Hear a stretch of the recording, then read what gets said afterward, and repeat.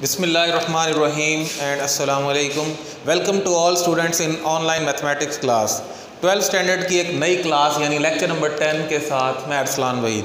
Student chapter number 1 हमारा चल रहा है जिसके अंदर एक्सरसाइज 1.2 का लास्ट क्वेश्चन आज हम डिस्कस करेंगे।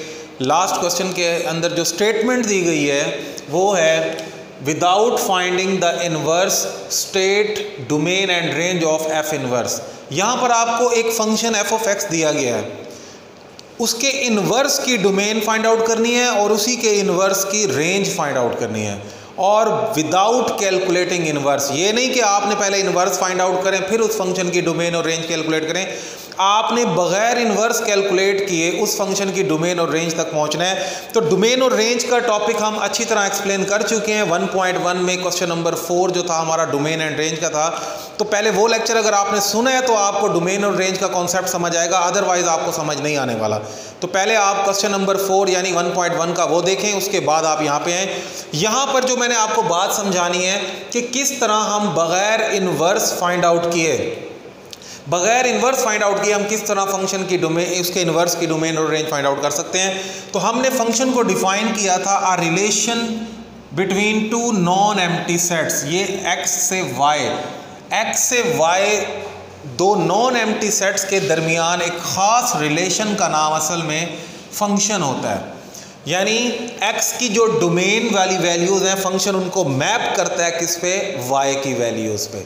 ठीक है जी। सपोज यहाँ से अगर 1 जो है यहाँ के 4 पे मैप हो रहा है, 2 जो है वो 6 पे मैप हो रहा है, 3 जो है वो चलें जी कुछ भी नंबर लिख लें 9 पे मैप हो रहा है। कोई फंक्शन है जो कि इस डोमेन को यहाँ रेंज बना रहा है, यानी यहाँ की वैल्यूज़ को वहाँ मैप कर रहा है। अब एफ इनवर्स f जो फंक्शन है वो x टू y आपकी वैल्यूज़ को लेके जा रहा है, यानी x सेट में से उठा के उसको y पे मैप कर रहा है।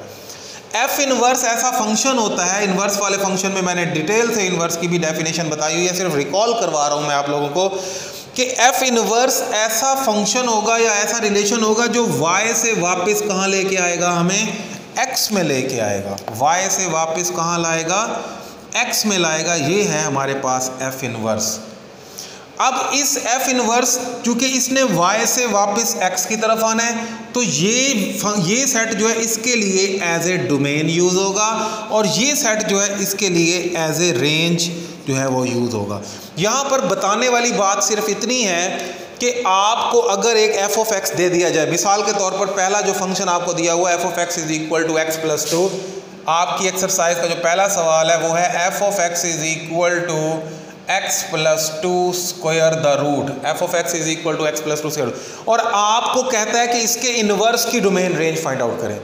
देखें अगर एक फंक्शन f दिया हुआ है, मैं उस फंक्शन की डोमेन निकाल लूँ, उसी फंक्शन की रेंज निकाल लूँ, तो इन्वर्स फंक्शन की डोमेन और रेंज क्या होगी। देखें इन्वर्स फंक्शन वापस ला रहा है, जो f के लिए रेंज है वही f इनवर्स के लिए देखें डोमेन बन रही है, और जो आपकी f के लिए डोमेन है आप देखें f इनवर्स के लिए वो चीज़ क्या बन रही है, रेंज बन रही है। तो इस तरह इस कॉन्सेप्ट को यूज़ करते हुए आप बग़ैर इन्वर्स फाइंड आउट किए, यानी इन्वर्स फाइंड आउट किए बग़ैर आप f इन्वर्स की डोमेन भी लिख सकते हैं और रेंज भी लिख सकते हैं। तो यहाँ पर f फंक्शन दिया हुआ है, अब मैं इसी की डोमेन और रेंज कैलकुलेट करूँगा, इसकी डोमेन इसकी रेंज, और फिर जो इसका इन्वर्स होगा उसके लिए मैं दोनों को चेंज कर दूंगा कि जो f फंक्शन के लिए डोमेन है उसके इन्वर्स के लिए रेंज होगी, जो f फंक्शन के लिए रेंज है उसके इन्वर्स के लिए क्या होगी, डोमेन होगी। तो ये कॉन्सेप्ट हमने यहाँ पर यूज़ करना है। तो ये बात बड़ी इंपॉर्टेंट थी बताना कि बग़ैर इन्वर्स फाइंड आउट किए भी हम फंक्शन के इन्वर्सिस की डोमेन रेंज जो है वो फाइंड आउट कर सकते हैं। तो चलते हैं इसके क्वेश्चंस की तरफ। पहला सवाल जो है मैंने आप लोगों के सामने लिखा हुआ है, उसी को ही मैं स्टार्ट करता हूँ।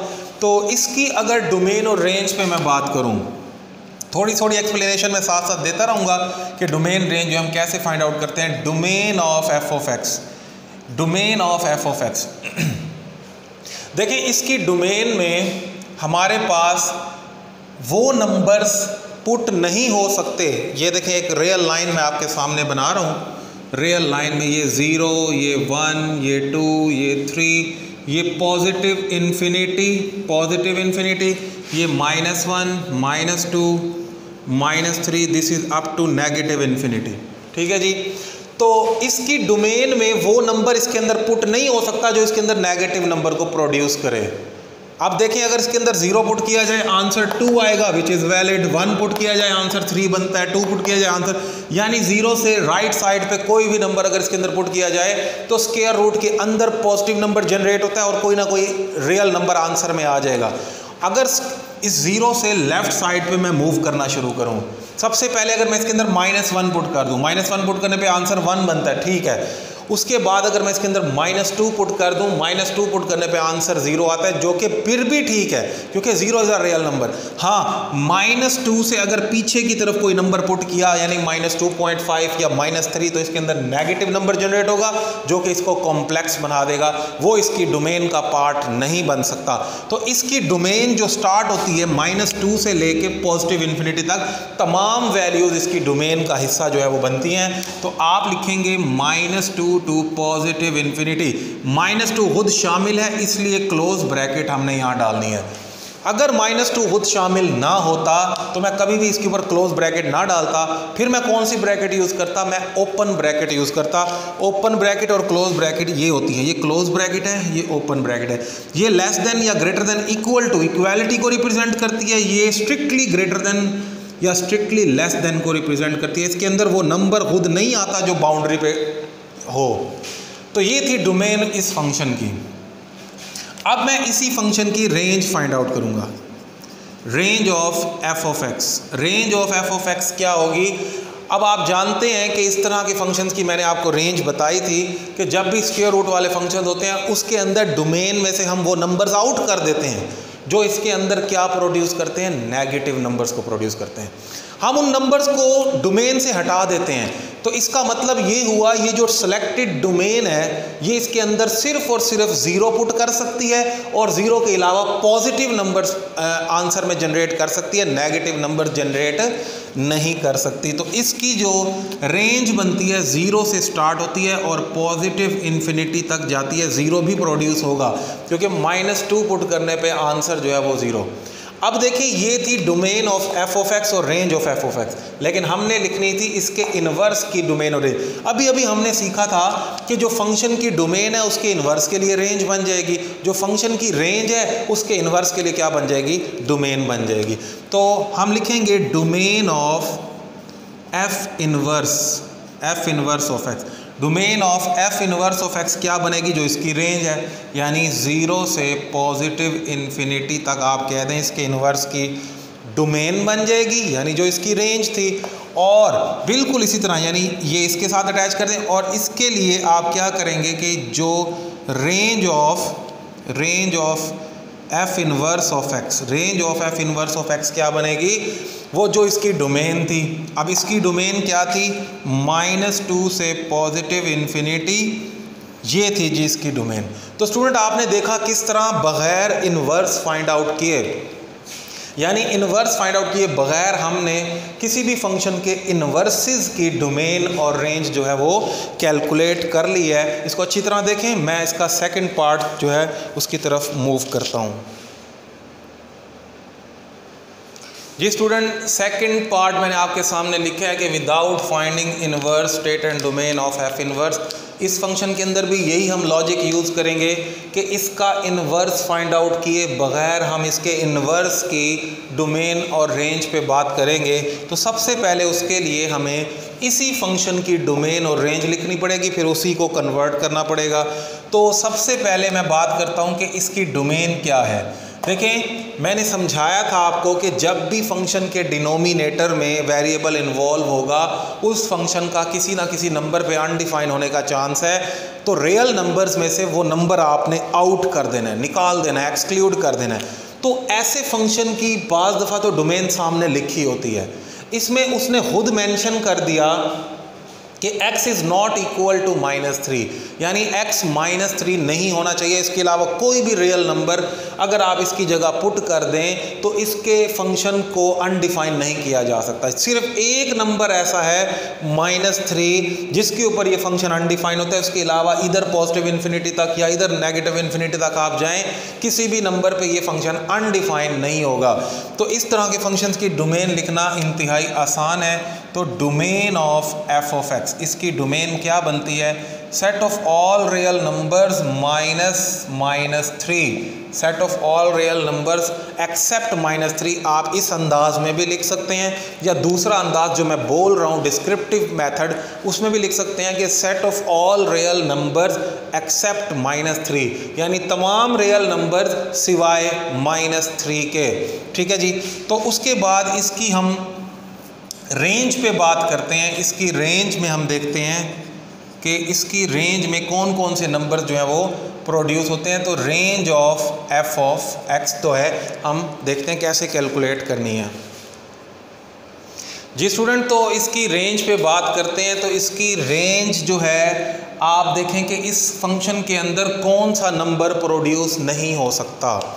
अब ये एक ऐसा फंक्शन है जिसके अंदर आप 0 प्रोड्यूस नहीं कर सकते, क्योंकि कोई नंबर ऐसा आप 3 को असाइन नहीं कर सकते सॉरी इस फंक्शन के अंदर जिससे इसके अंदर 0 प्रोड्यूस हो।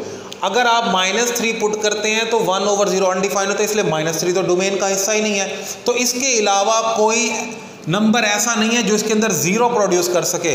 बाकी आप पॉजिटिव नंबर्स पुट करेंगे, पॉजिटिव नंबर जनरेट होंगे, नेगेटिव पुट करेंगे, नेगेटिव नंबर जनरेट होंगे, लेकिन 0 वाहिद नंबर है जो इस फंक्शन के अंदर पुट नहीं किया जा सकता। ये पार्ट नंबर 3 है आपके क्वेश्चन बुक का, मैंने पार्ट नंबर 2 लिख दिया था, तो पार्ट नंबर 3 है।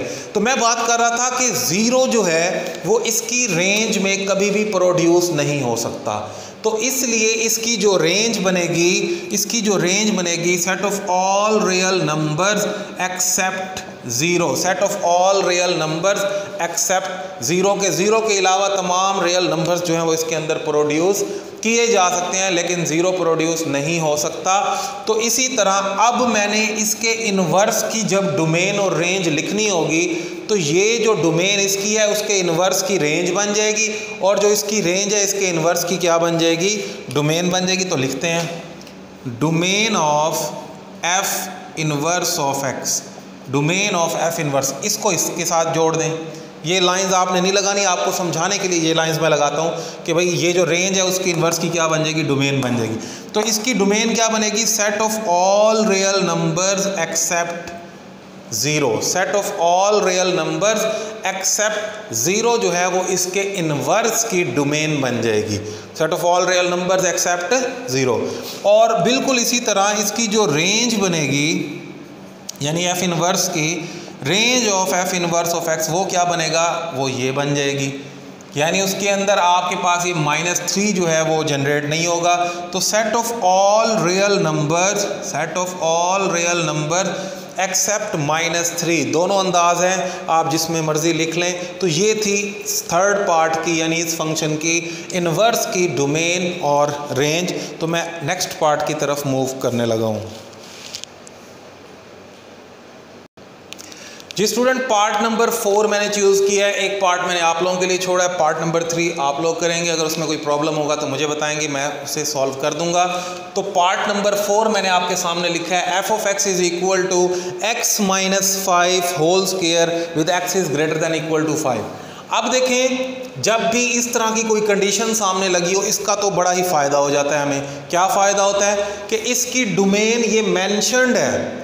हालांकि इस फंक्शन की डोमेन देखा जाए तो पूरे के पूरे रियल नंबर्स बन सकती हैं, क्योंकि जो डोमेन कैलकुलेट करने का मैंने तरीका बताया था, कोई भी फंक्शन जिसके ऊपर रेडिकल साइन ना हो और उसके डिनोमिनेटर में कोई वेरिएबल ना हो, उसकी डोमेन हमेशा set of all real numbers होते हैं, यानी पूरा का पूरा रियल नंबर का सेट, ये पूरी लाइन इसके अंदर पुट की जा सकती है। लेकिन यहाँ पर उसने खुद रिस्ट्रिक्शन लगा दी है। जब उसने खुद रिस्ट्रिक्शन लगा दिया कि x is greater than equal to 5, हम बाउंड हो गए हैं कि इस फंक्शन के अंदर हम 5 और उससे ग्रेटर नंबर्स पुट कर सकते हैं, उससे 5 से स्मॉलर नंबर्स पुट नहीं कर सकते। 5 और उससे बड़े नंबर 5 भी शामिल होगा और उससे ग्रेटर नंबर्स जितने भी हैं वो इसके अंदर इसकी डोमेन का हिस्सा बनेंगे, क्योंकि उसने रिस्ट्रिक्शन लगाई है। अदरवाइज अगर ये रिस्ट्रिक्शन ना होती तो इसकी डोमेन में क्या लिखता? Set of all real number. तो इस रिस्ट्रिक्शन के बाद यही इसकी डोमेन बनेगी। तो इसकी डोमेन लिखने का तरीका देख लें, domain of F of x is equal to, अब देखें 5 से बात स्टार्ट हो रही है, x is greater than equal to 5 से शुरू हो रही है और कहाँ तक जा रही है, जब ग्रेटर देन का साइन होता है इसका मतलब पॉजिटिव की तरफ जा रही है, यानी पॉजिटिव नंबर की ग्रेटर देन का साइन का मतलब है पॉजिटिव इन्फिनिटी तक जो है बात चल रही है। और चूंकि 5 शामिल है तो मैंने क्लोज ब्रैकेट लगा दी। अगर ऐसे होता यानी x इज ग्रेटर देन 5 होता फिर मैं यूँ लिखता, यानी 5 से ग्रेटर नंबर्स 5 इंक्लूड ना होता, लेकिन चूंकि यहाँ पर इक्वालिटी भी है इसलिए इसको हम इस तरह लिखेंगे कि 5 और उससे ग्रेटर नंबर्स। ठीक है जी। तो इसकी रेंज पे मैं बात करता हूँ, रेंज इसकी ज़रा ख्याल से समझ लीजिए कि इस तरह के फंक्शंस की रेंज जो है वो कैसे फाइंड आउट की जाएगी। अब इसकी रेंज के अंदर आपको डोमेन पुट करके देखना होगी, यानी इसकी रेंज में एक तो आपको ये पता लग गया कि कोई नेगेटिव नंबर नहीं आ सकता इस स्क्वायर की वजह से, और नंबर कहाँ से स्टार्ट होंगे वो आपकी डोमेन फैसला करेगी। आपकी डोमेन का पहला नंबर है 5, तो मैं इसके अंदर अगर 5 पुट करूँ, एफ ऑफ 5 क्या बनेगा, 5 माइनस 5 का होल स्क्वायर यानी कि 0। तो आपकी डोमेन में जो पहला नंबर प्रोड्यूस हो रहा है वो हो रहा है 0। अब 0 के बाद नंबर्स पॉजिटिव इन्फिनिटी की तरफ जाएंगे, नेगेटिव इन्फिनिटी की तरफ नहीं जा सकते, क्योंकि आप इसके अंदर नंबर एक तो पॉजिटिव पुट कर रहे हैं। अगर आप नेगेटिव कर भी रहे होते तो ये स्क्वायर उनको क्या कर देता, पॉजिटिव कर देता।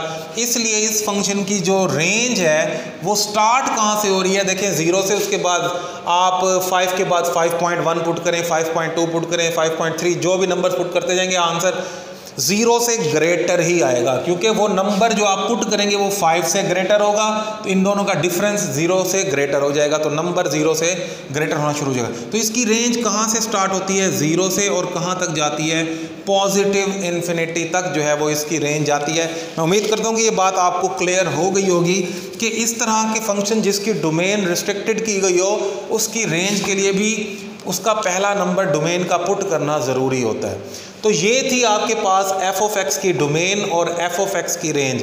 अब आपने इनके इन्वर्सेस की डोमेन रेंज लिखनी है तो वो बहुत ही आसान है कि आपने जस्ट ये लिखना है कि domain of F inverse of x, और जो उसकी रेंज थी एफ की वो इसकी डोमेन बना दें।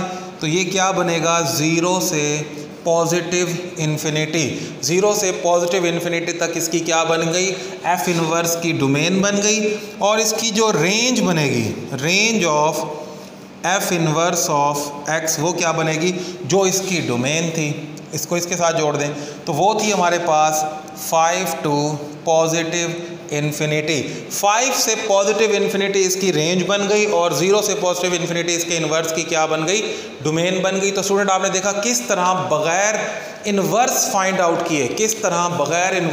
आउट किए हमने फंक्शंस की डोमेन और रेंज जो है वो कैलकुलेट कर ली है। इसका एक पार्ट मैंने आप लोगों के लिए छोड़ा है, पार्ट नंबर 2 जो है वो आपके लिए छोड़ा है, तो उसको आप घर पे ट्राई करेंगे। अगर कोई प्रॉब्लम होगा तो मुझे बताएंगे। जी स्टूडेंट, एक एग्जाम्पल है आपके बुक के पेज नंबर 14 पे, एग्जाम्पल नंबर 3 के नाम से एक एग्जाम्पल है, वो भी इसी टॉपिक की है, जिसके अंदर without finding inverse state domain and as. उसको भी ज़रूर देखिएगा क्योंकि वो एग्जाम्पल भी इम्पॉर्टेंट है। तो एक एग्जाम्पल जो कि सॉल्व है आप लोगों के लिए मैंने छोड़ी, और एक पार्ट यानी पार्ट नंबर 2 जो है वो मैंने आप लोगों के लिए छोड़ा। इसको घर पर बैठ के ट्राई कीजिए, इन क्वेश्चंस को बार बार कीजिए और पीछे से भी रिवीजन करते रहिए ताकि पिछले सवाल भी आपको याद रहें। तो इंशाल्लाह अगली वीडियो में एक नए टॉपिक के साथ आप लोगों के सामने हाजिर होऊंगा। तो नेक्स्ट लेक्चर तक के लिए इजाज़त दें। अल्लाह हाफिज़।